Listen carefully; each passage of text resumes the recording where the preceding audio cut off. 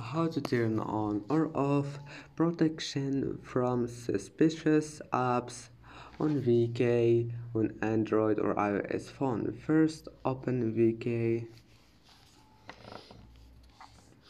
and then click on your profile here.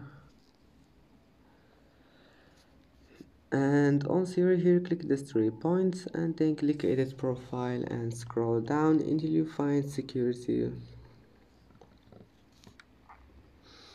And then scroll down again until you find protection from suspicious apps. Here you will find it.